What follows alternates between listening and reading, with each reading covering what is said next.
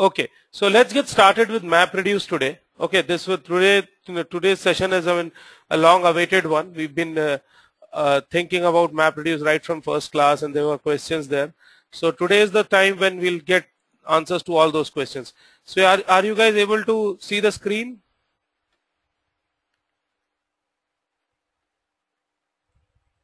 Okay, we'll try to understand where MapReduce is used. Okay, what were the traditional ways of solving problems which MapReduce is solving today in earlier days? Okay, we'll also understand how does a MapReduce program look like.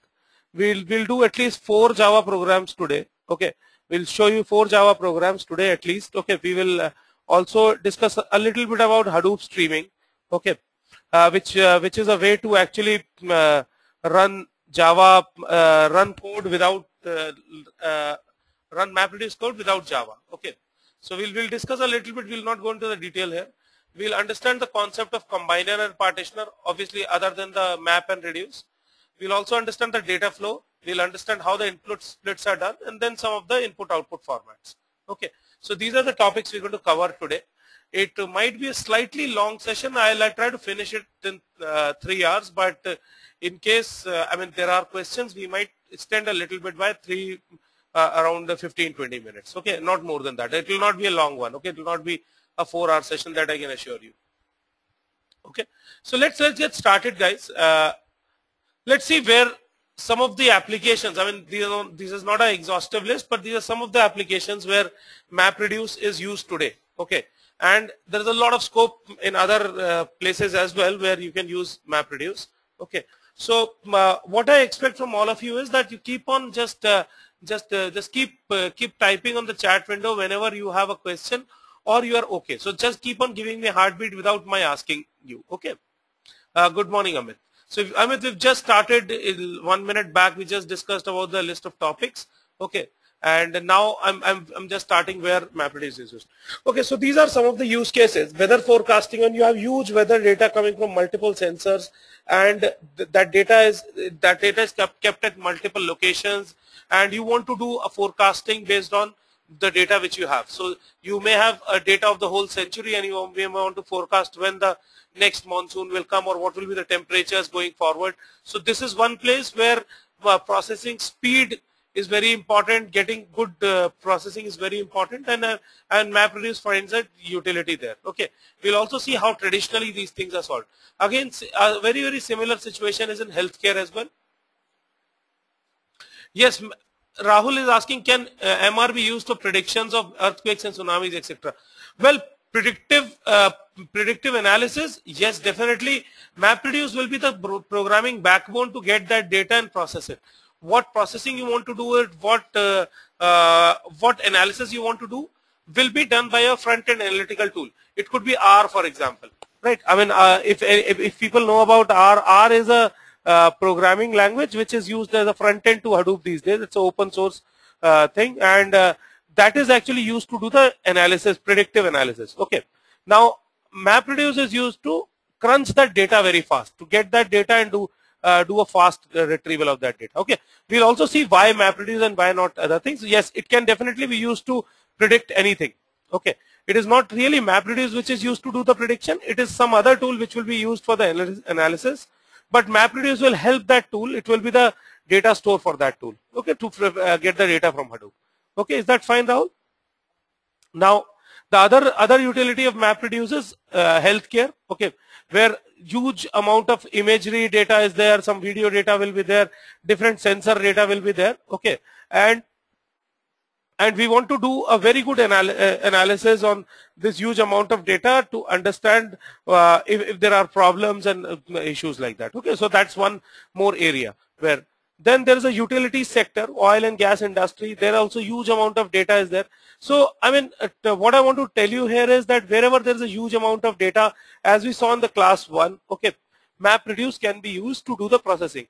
Hadoop can be used to, HDFS can be used to do the data storage, and MapReduce will be used to do the processing. Okay, so let's take an example of one of these industries and look at one data set. Okay, let me show you something here.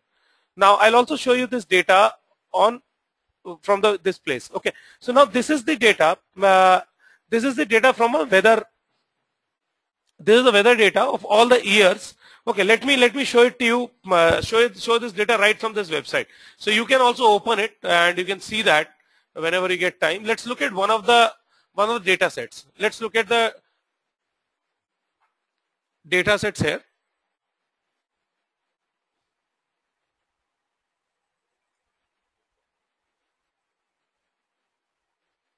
Okay, so basically, if you look at this, right, there were huge number of files. Now this is one of the data sets, okay, which is which has a ID here. Okay, there's the station ID or something, and then this is the date, right? And then there is one column which shows the maximum temperature, one column which shows the minimum temperature. Let's see which one are those columns. Yeah. So basically, if you open this README file, I mean, I will send you the path to it. We'll be doing some exercises on this data itself. Okay.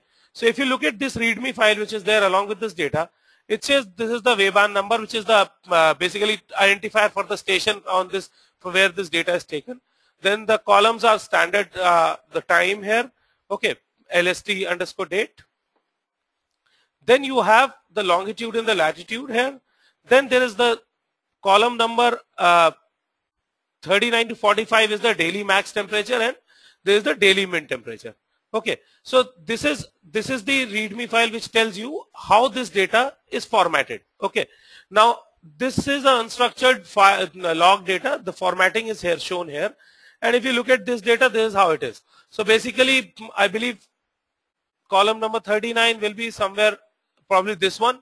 This one is the maximum temperature. This is the minimum temperature. Okay, well we can figure that out. That's not the point here. The point is that this is the format in which you will have actual data in real life. There is an actual data set which we have taken from this website, and we'll see how to process this data fast. Okay, and what are the challenges in processing this data. Now, I mean, I'm sure a lot of you are from Unix background. Okay, and you would have seen and you've done some log processing earlier. So can someone tell me what was the way, if you had such a thing, and if I had asked you to tell me in this full file, find out the maximum of this row and minimum of this row. Okay, the maximum temperature and the minimum temperature. What would you have done? No problem. If you're in Windows background also, how would you process this? If you had this file, how would you do that? Will you write what program, what scripting language, what commands you'll use? From your background, whatever you would do, can you please tell me that? I want everyone to answer that. How will you handle such a situation if you had this?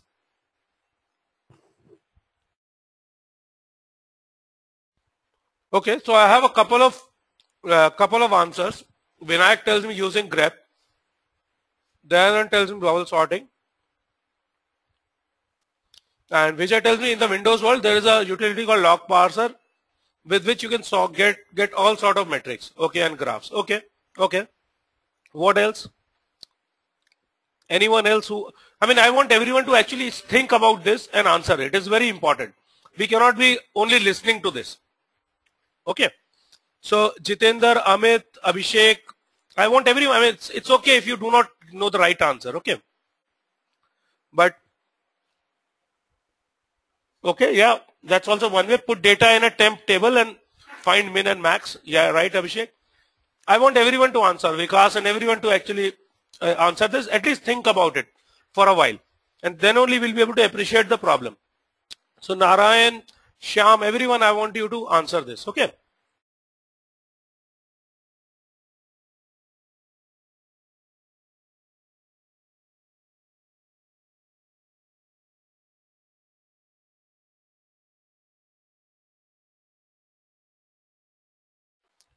Okay, so I have answers from almost everyone. That's very nice. So everyone has thought about it. Now, my question could be that, yes, so Satyam has given me a very good answer.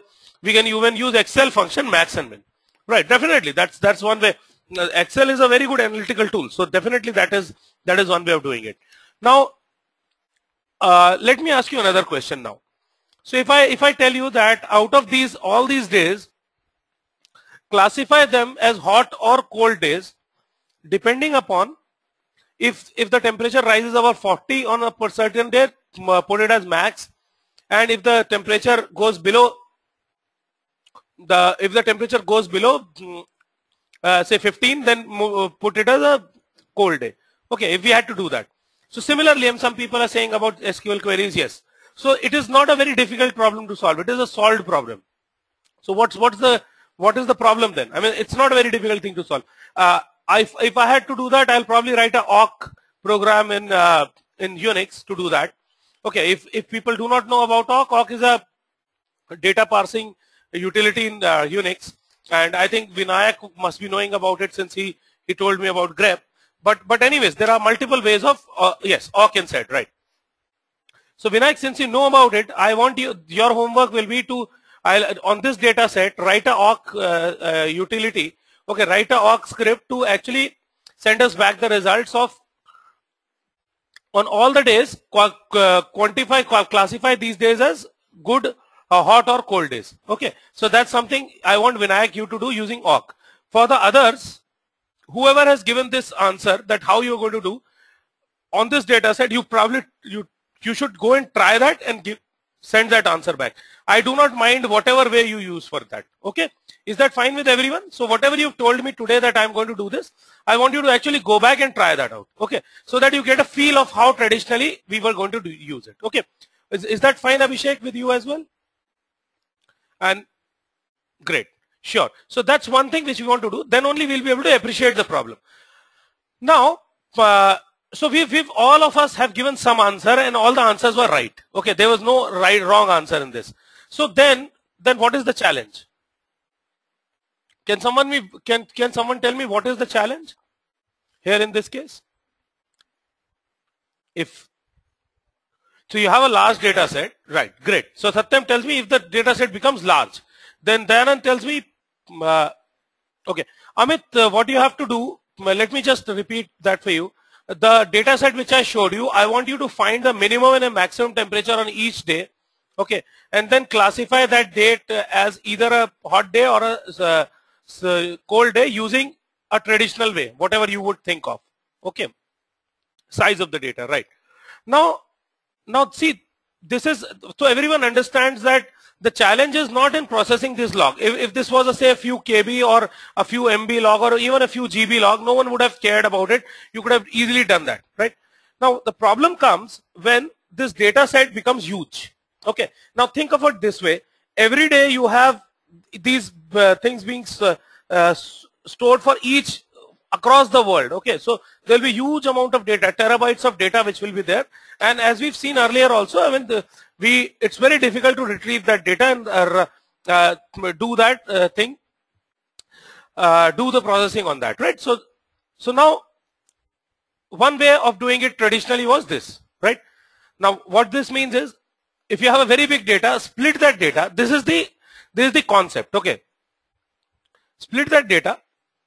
Do a grep. Grep is a command of in Unix to match regular expressions. Okay, so someone who doesn't know about that, don't worry. Grep is a command to do that. Okay, you have a huge data set, process it in parallel, split this data, use grep, then look at the matches, and then do a cat, and finally get a result. Okay, so this will tell you this divides the huge data. Then you take out the important data out of that, whatever you want to do that, whatever matches, you do a cat. Cat is a utility to combine all these things to get a result. Okay, so this is the way of doing it, right? So now even if the data set becomes large, you can use this, isn't it? So then what do you think could be the problem? If you had to write such a program which could do all these things on a large data set, you split that data set and then you do a grep. Assume that grep will solve your problem, then do a match and then do a cat. Can someone tell me what could be what is the problem in this scenario? Can you think about that? Or what are the challenges in writing such a program? Well, it will not take more time because you've anyway split the data, right, Vinayak? So even if it was 1 terabyte of data, you could have actually split this data into 1 GB, 100 or 1000 files of 1 GB, run it in parallel in different machines using grep, okay, and then do the matches and then do the cat. You can still store it in HDFS, right? On HDFS also you can run such commands, right? So tell me what is the challenge? I mean, if we know we can store it in a distributed fashion. Now, last time we had the challenge of when we did that exercise of number of minutes, the challenge was how long will it take to read the data. Okay, Amit is telling me splitting of data. Okay, so what is the challenge, Amit, you see with splitting of data? Jitendra, Rahul, Satyam, Vijay, everyone. I want everyone to think about this.